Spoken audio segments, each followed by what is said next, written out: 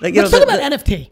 Yeah, NFTs. My favorite new topic. I'm so obsessed too. I'm spending a ton of time on this in my own brain. So for people that don't know what NFTs are, right? Non-fungible tokens. These are one of the great parts about the whole crypto space, the blockchain space. Satoshi's white paper is that it was the first digital signature that you couldn't counterfeit. So think about what that means. You can make digital art that no one can counterfeit. And so all of a sudden, art gets its value from scarcity. And so the blockchain allows you to do that. So now we're going to see artists, for the first time ever, create art digitally, right? The great artists. They never did before. So you're going to sell digital art. You're going to actually take your phone. You're going to buy it. It's going to go down your phone. You're going to walk home and you're going to throw it up on a giant screen. And you're like, that's mine.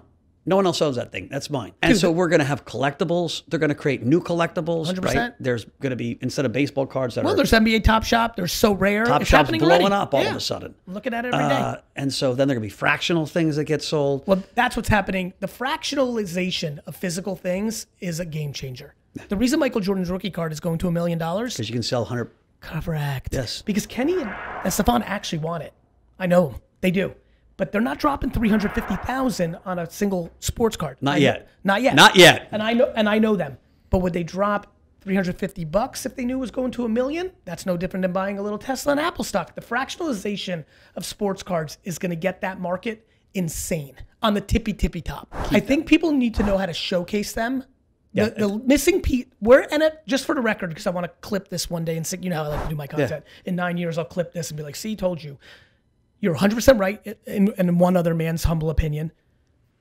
Why artworks is high net worth individuals buy a piece of art, and whether they put it in a Moroccan, warehouse, or whether they put it in their Upper West Side apartment, or whether they have a show that they donated to something, they're able to, display it. They're going to be and really the reason cool. Sports cards is because you take a selfie and put it on Instagram. We love to flex. I'm waiting to understand the flexization of the NFT, and as soon as I understand it, it's coming. Oh, I'm the least confused of all time. I'm curious what it's going to be. I want to invest in it because it's going to be the shovels and picks of that world. We have a Galaxy Interactive fund that's invested in 40. That's the name of it? Galaxy Interactive. What are you, Star Trek all nerd? about the galaxy. That? We're more Star Wars people than Star Trek people. Me too. I see the Boba Fett. Big shout out to that. Greedo is underrated. But we invest in 40 companies in the gaming space, new worlds. Yep. In probably a third of them, they're already playing with these things. We are no question. Blockchain. Blockchain's underrated. It's going to have its day. It's starting to show in 15 years. The interesting thing is you won't notice it. It'll be the back of the fucking TV. Yeah. But it's going to change the world in a really positive way. I agree. Reddit.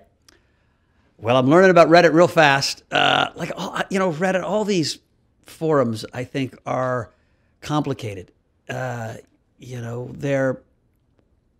give it underrated because it's having a huge impact on the world and it's going to probably have a bigger impact. But they're complicated in terms of how do you edit through to get to but I think one thing that people are missing is that these forums, whether it's 4chan, Reddit, or a Facebook group, Discord, it's just the internet. Yeah, these are just platforms on top of it. Fair point. You will not stop people from congregating on the internet unless you regulate the internet.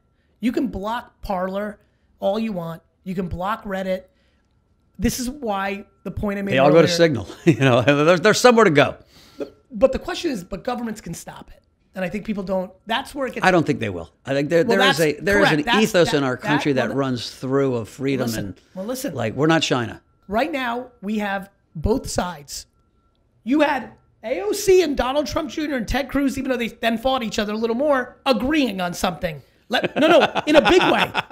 I really need everybody. Listen, really agreeing, and I think that's an important insight to everybody. A politician in America is playing defense 24/7, 365. Right?